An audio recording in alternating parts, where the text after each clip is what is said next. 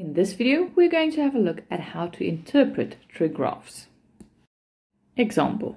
In the sketch are the graphs of f and g for the interval 0 to 360 degrees. When interpreting graphs, it's a good idea to first study the information and the sketch before you tackle the first question. We are given that function f is a sin graph that has moved up 2 units. Now you need to know that the mother graph of sin starts at 0 and then has a maximum at 1 and a minimum at -1. After this graph has moved up 2 units, the new maximum will now be at 3. The y-intercept also moved up 2 to 2, and the minimum will now be at 1. Similarly, we can have a look at the blue graph, graph G. This graph has been reflected around the x-axis. It has been stretched out and moved up 1 unit. After the cos graph has been reflected and stretched, it will look something like this, with a maximum of 2 and a minimum of -2, and now this graph moves up 1 unit.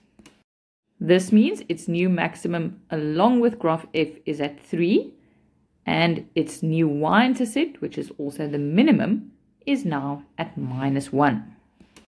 On the sketch, we can see that graph G intersects the x-axis at 60 and 300 degrees, and we are given the 2 coordinates where the 2 graphs intersect. Question 1. Give the range of G. The range is all the y values, which means you read from bottom to top. The minimum value of graph G is at -1 and its maximum is at 3, which means the range will be all the y values from -1 up to 3 with -1 and 3 included. Next up, question 2.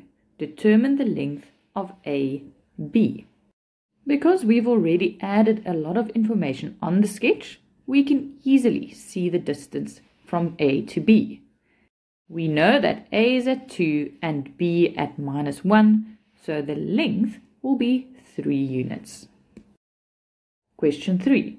For which values of x is graph f decreasing? Decreasing means moving down from left to right, and that happens between the 2 turning points for graph f.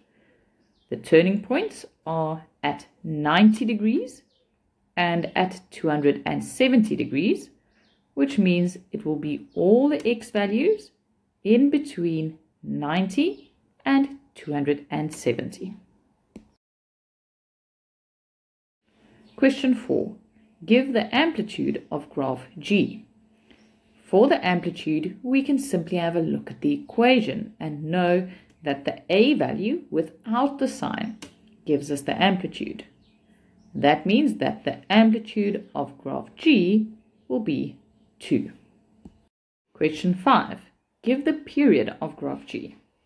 In grade 10, both the sin and cos graph have a period of 360 degrees. In grade 11, you will see how the period can also be changed by a specific transformation. Question 6. Give the values of x for which gx is equal to 0. We already know that gx means the y values, and in this case they should be 0, which means we need to get the x-intercepts. From the graph, we can see that the x-intercepts for the blue graph are at 60 and at 300, so this will be x is equal to 60 or x is equal to 300 degrees. Question B. Give the values of x for which fx is equal to gx. This means we are looking for the 2 x-intercepts, and these coordinates are given to us. They ask for the x values, so that will be an x of 143 or at x is equal to 270 degrees. Question C.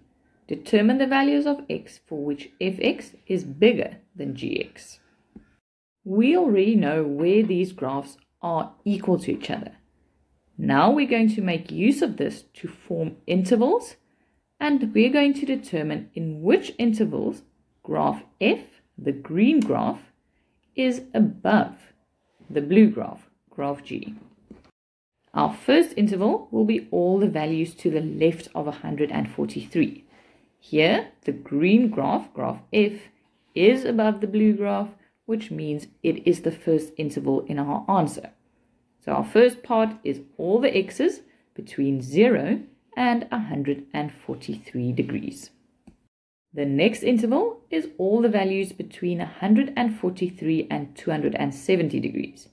Here, the blue graph is above the green graph, which is not part of our answer.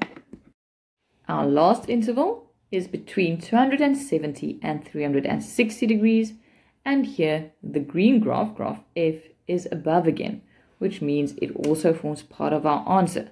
So our second part will be all the x's between 270 and 360 degrees.